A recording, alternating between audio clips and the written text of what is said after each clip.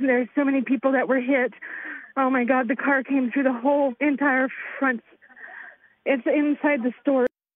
A terrifying morning for some shoppers in Las Cruces when a car plows into a crowded store, killing a 67-year-old woman and injuring more than a dozen others. CBS 4 at 5:30, Selena Madrid is live on the scene in Las Cruces to show you the damage and how the shocking crash unfolded.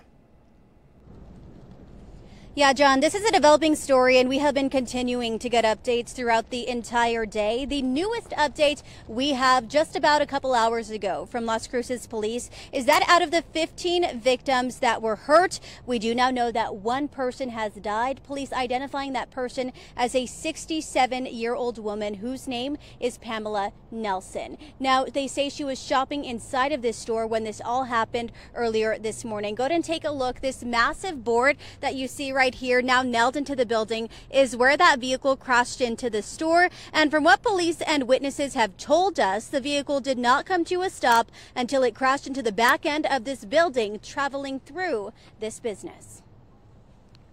I call it survivor's guilt. I'm usually up in the front. That's my position. It's my job. I should have been up there, if I'm being honest. I'm grateful that I wasn't. Savers employee Elijah Sanchez stands outside the store, staring at the massive scene of first responders, recounting the moments a vehicle slammed through this building, leaving multiple people injured. The chaos erupted just shortly after 10 a.m. as dozens of people, including Agent Guerrero, were shopping inside. We just went in there trying to do some shopping. I was walking towards the front, and I hear a loud crash. And I turn around and I just see this car just going through the cash registers, you know, plummeting, pushing all the clothes racks to the side, people to the side too. There's people on the floor, people bleeding. It was a mess. It was scary, terrifying. It does not appear to be intentional at this point, but again, we have to look at it thoroughly. The two witnesses I spoke with said the vehicle involved was an SUV. The car went through the main entrance and it ended up all the way to the back right side. It was a car just like the Ford Explorer.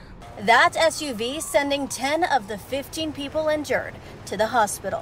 One of the customers who was right there in the front of it, she just needed some help being held up, and made sure that she was okay, had the support that she needed. If she needed anything, I told her I'd be right there for her. A quick video obtained by another shopper shows the mess left behind.